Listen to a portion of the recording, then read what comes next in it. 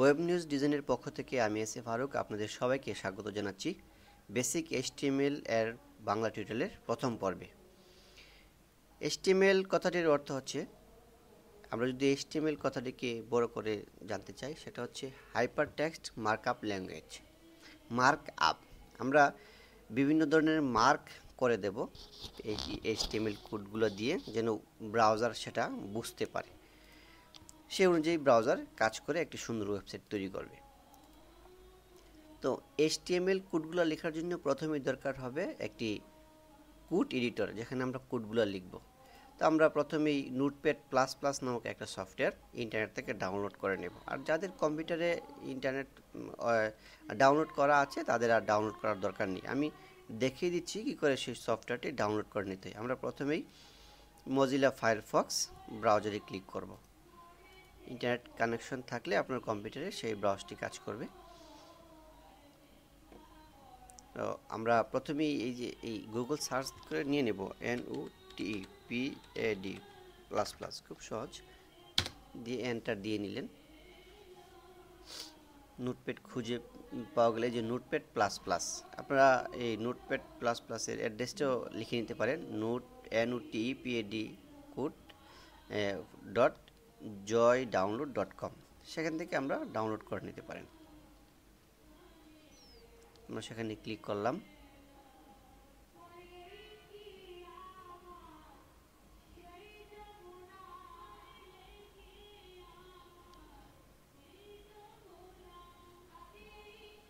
তো কিন্তু আমরা বোধহয় এই নিচে আরেকটি আছে যাদের নোটপ্যাডের নিজস্ব website, notepad plus plus home, সেখানে আমরা ক্লিক করে এই সফটওয়্যারটি ডাউনলোড করে নিতে পারি।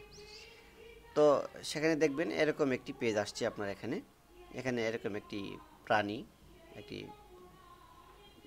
কলমের উপর বসে আছে, আর নিচে লেখা আছে নোটপ্যাড প্লাস প্লাস। সেখানে দেখেন বিভিন্ন ধরনের নোটপ্যাড প্লাস প্লাস আছে। এটা 6.5.1 রিলিজড নভেম্বরের 3 তারিখ, আবার ডিসেম্বরের 10 তারিখ সেটা রিলিজ করেছে। তো সেখানে এটা ক্লিক করে আপনারা এই যে ডাউনলোড আছে, ডাউনলোড করে এই সফটওয়্যারটি ডাউনলোড করে নেবেন। ডাউনলোড করে নিয়ে আর আপনারা, আমার যতটুকু আমার বিশ্বাস যে আপনারা সেটা ইনস্টল করতে পারবেন। তো আমরা সেটা ডাউনলোড করে নিলাম আমাদের এখান থেকে। এখন আমরা ইনস্টল করে নেব।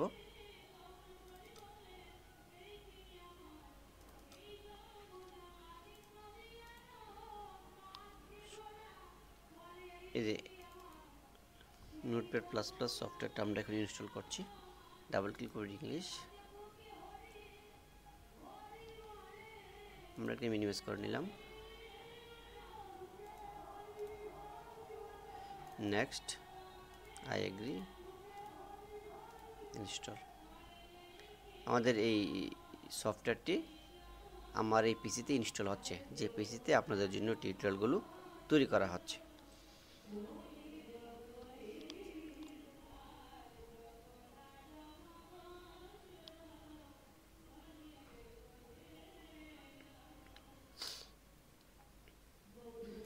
খুব সহজ, আপনার নোটপ্যাড প্লাস প্লাস সফটওয়্যারটি আপনার কম্পিউটার ইনস্টল হয়ে গেল।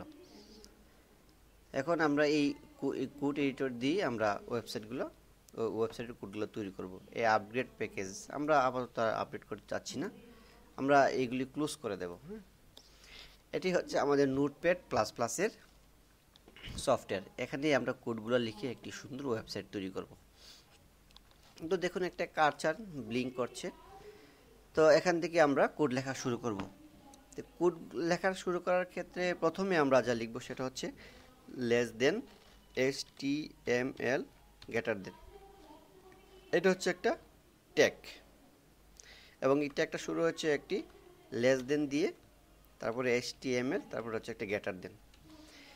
সেম আরেকটা ট্যাগ লিখবেন, less than HTML greater than. তারপর এই ঠিক প্রথম লেস দেনের পরে একটা স্ল্যাশ দিয়ে নেবেন। তাহলে এখানে দুইটা ট্যাগ, এটা হচ্ছে ফার্স্ট ট্যাগ, এটা হচ্ছে লাস্ট ট্যাগ। অনেকে এটাকে ওপেনিং ট্যাগ বলে, অনেকে এটাকে ক্লোজিং ট্যাগ বলে, এটাকে স্টার ট্যাগ বলে, এটাকে এন্ডিং ট্যাগ বলে। তো আমরা এটাকে ওপেনিং ট্যাগে ধরে নিলাম, আর এটাকে ক্লোজ ট্যাগ ধরে নিলাম। তো দুইটা ট্যাগের মধ্যে পার্থক্য হচ্ছে কি, প্রথম ট্যাগটা শুরু হচ্ছে less than HTML greater than দিয়ে, আর শেষের ট্যাগটি শুধুমাত্র লেস দেনের পরে একটা স্ল্যাশ, আর বাকিটা ঠিক আছে। তাহলে এক্ষেত্রে আমরা ধরে নেব যে আমাদের কোড লেখাগুলো HTML কোড লেখাগুলো আমরা এভাবে লিখব। প্রথম এটা একটা ট্যাগ, এটাও একটা ট্যাগ, এই দুইটা ট্যাগ মিলে হচ্ছে এক জোড়া ট্যাগ। তো এটাকে আমরা সেভ করে নেব। হ্যাঁ, Ctrl+S চাপতে পারেন কিবোর্ড থেকে, অথবা এখান থেকে ফাইল থেকে সেভ বাটনে ক্লিক করতে পারেন, একটা উইন্ডো আসবে। আমরা এই ডেস্কটপে একটি HTML নামে একটা, এটা ডিলিট করে নিই, এটা আমাদের আগেই ছিল। আমরা নতুন করে HTML নামে একটা ফোল্ডার খুলে নিলাম, সেখানে আমরা এটাকে সেভ করব ইন্ডেক্স ডট। আর একটা জিনিস খেয়াল রাখবেন যে এক্সটেনশন যেন HTML হয়, আর না হলে সে ফাইলটা কাজ করবে না। তাহলে আমরা এখানে কি লিখলাম, ইন্ডেক্স ডট HTML। এই ডট HTMLটাই গুরুত্বপূর্ণ এখানে, আর এর আগে যা আছে সেখানে আপনার ইচ্ছা মতো আপনি নাম দিতে পারেন। তারপর আমরা সেটাকে সেভ করলাম। দেখুন সেভ করার পর কিন্তু আলাদা একটা কালার হয়ে গিয়েছে, ট্যাগের কালারগুলো আপনার এরকম হবে। তো আমাদের HTML এর ট্যাগগুলোর ভিতরে যদি আমরা লিখতে যাই, তাহলে একটা এন্টার দিয়ে একটা ট্যাব দিতে হবে।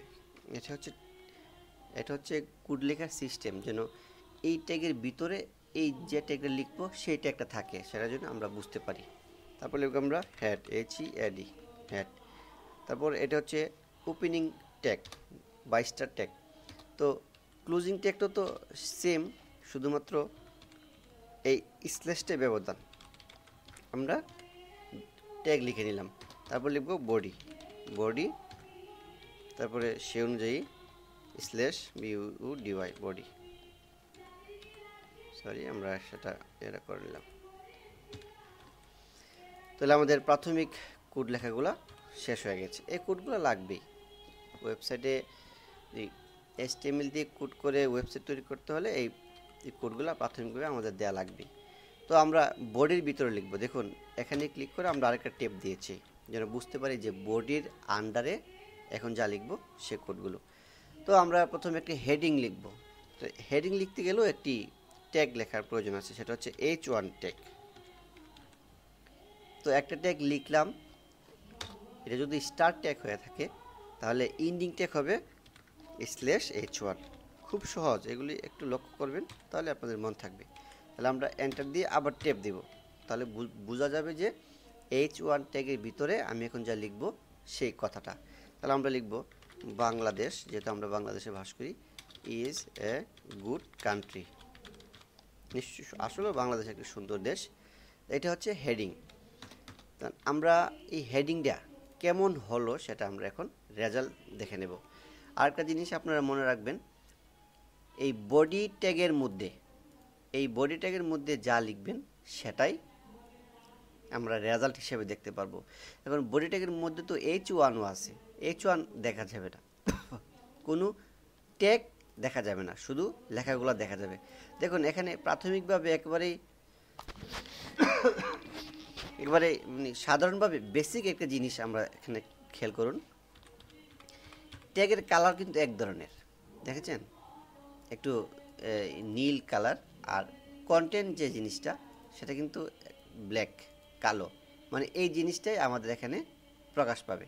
তাহলে এই জিনিসটাকে আমরা এখানে ক্লিক করে সেভ করে নিলাম, বা Ctrl+S দিয়ে সেভ করে নিতে পারি। তো আমাদের এই জিনিসটা কেমন হলো সেটা আমরা একটু দেখে নিতে পারি। সেটা দেখার জন্য রান মেনু থেকে ক্লিক করবেন লঞ্চ ইন ফায়ারফক্স। এখানে আরও কিছু সেভারাল ব্রাউজার আছে, সেখান থেকে আপনারা ইচ্ছা করে দেখে নিতে পারেন। যেহেতু ফায়ারফক্স বিশ্বে সর্বাধিক ব্যবহৃত, সুতরাং আমরা ফায়ারফক্স দিয়ে কাজ করব। লঞ্চ ইন ফায়ারফক্স দিলে দেখবেন আপনার একটি নতুন উইন্ডো আসছে, নতুন এই যে আপনার একটা ওয়েবসাইট তৈরি হয়ে গেল, Bangladesh is a good country. এটি আপনার একটা ওয়েবসাইট, সেটা হোক না ছোট্ট পরিসরে, আপনি কিন্তু এখনই একটি ওয়েবসাইট তৈরি করে ফেলছেন। তো এখন আমরা কোডে চলে যাব। এখন আমরা হেডিং লিখলাম, আমরা প্যারাগ্রাফ লিখব। তাহলে দেখুন এখানে ক্লিক করলে দুইটা কালার হচ্ছে, তার মানে এটা ফার্স্ট ট্যাগ, এটা হচ্ছে ওপেনিং ট্যাগ, আর এটা হচ্ছে ক্লোজিং ট্যাগ। এটা হচ্ছে ওপেনিং ট্যাগ, এটা হচ্ছে ক্লোজিং ট্যাগ। ক্লিক করলেই জোড়াকে ব্লক করে নিচ্ছে। এই যে হেড এখানে শেষ করে নিলাম। হেডের অংশটুকু পরে বিস্তারিত আলোচনা করা হবে। বডি শেষ করে নিলাম। তো বডির ভিতরে H1 এর ভিতরে লেখাটুকু। এখন যদি আমরা প্যারাগ্রাফ লিখতে যাই, তাহলে প্যারাগ্রাফের ট্যাগ হচ্ছে পি। আমরা কোড প্রথমেই শিখেছি লেস দেন, তারপরে কোডের অক্ষর, তারপরে গ্রেটার দেন। এটা হচ্ছে ওপেনিং ট্যাগ। আমরা যদি ক্লোজ ট্যাগ লিখতে যাই বা এন্ডিং ট্যাগ লিখতে যাই, তাহলে ওপেনিং ট্যাগের মতোই শুধু একটা স্ল্যাশ ব্যবধান করে আমরা সেটা লিখে নেব। এটা হচ্ছে পি ট্যাগ মানে প্যারাগ্রাফ। প্যারাগ্রাফ দেখতে একটু ছোট, লেখাগুলো ছোট হয়, আর হেডিংয়ের লেখাগুলো একটু বড় হয়, সেটা আমরা বেসিকভাবে জানি। তো আমরা যদি এখানে লিখি যে Dhaka is the capital of Bangladesh, Dhaka বাংলাদেশের রাজধানী। এখন এই জিনিসটাকে আমি কপি করলাম, Ctrl+C দিয়ে কপি করলাম, এখানে এনে Ctrl+V দিলাম, অনেকগুলো কপি করলাম। হ্যাঁ, তো দেখুন অনেকগুলো কপি করার ক্ষেত্রে স্ক্রল দিয়ে কিন্তু এই পাশে চলে যাচ্ছে। হ্যাঁ, এই পাশে চলে যাচ্ছে। তো আমাদের কাজ করার ক্ষেত্রে একটু প্রবলেম হচ্ছে। হ্যাঁ, স্ক্রলগুলো টেনে টেনে ধরতে হয়। সেক্ষেত্রে আপনারা ভিউ মেনুতে গিয়ে ভিউ মেনুতে দুঃখিত ভিউ মেনুতে গিয়ে ওয়ার্ড র্যাপ নামে একটা অপশন আছে, সেখানে ক্লিক করে দিলেই দেখুন লেখাগুলো র্যাপ হয়ে এদিকে চলে আসছে। আমাদের কাজ এক্ষেত্রে সুবিধা হবে। তো এখানে আমরা কি দেখতে পাচ্ছি, এটা হচ্ছে H1 মানে হেডিং, আর এটা হচ্ছে P মানে এটা হচ্ছে প্যারাগ্রাফ। তাহলে এখানে আমাদের রেজাল্ট দেখি। রান অপশনে মেনুতে ক্লিক করলে একটা ড্রপ ডাউন মেনু আসবে, সেখান থেকে আমরা লঞ্চ ইন ফায়ারফক্স অপশনে ক্লিক করলে যেতে পারি। দেখুন আমাদের এখানে হেডিং H1 লেখার ফলে Bangladesh is a good country একটি হেডিং চলে আসছে বড়, আর পি ট্যাগ ব্যবহার করার ফলে এখানে চলে আসছে Dhaka is the capital of বাংলাদেশের অনেকগুলো লেখা। এটি হচ্ছে আপনার একটি ওয়েবসাইট। এভাবেই আপনারা একটি ওয়েবসাইট সুন্দর করে তৈরি করতে পারেন। আপনারা এগুলি বাসায় বেশি বেশি করে প্র্যাকটিস করবেন। অন্ততপক্ষে এই কোডগুলো আমি যেভাবে লিখেছি, যেভাবে টেপ দিয়েছি, সেগুলি বাসায় বসে বসে প্র্যাকটিস করবেন। আমি আপনাদেরকে রিকমেন্ড করব অন্ততপক্ষে 10 বার এই অংশটুকুই বারবার লিখবেন, বারবার সেভ করবেন। তো আজ এ পর্যন্তই। দ্বিতীয় টিউটোরিয়াল দেখার আমন্ত্রণ জানিয়ে শেষ করছি। আল্লাহ হাফেজ।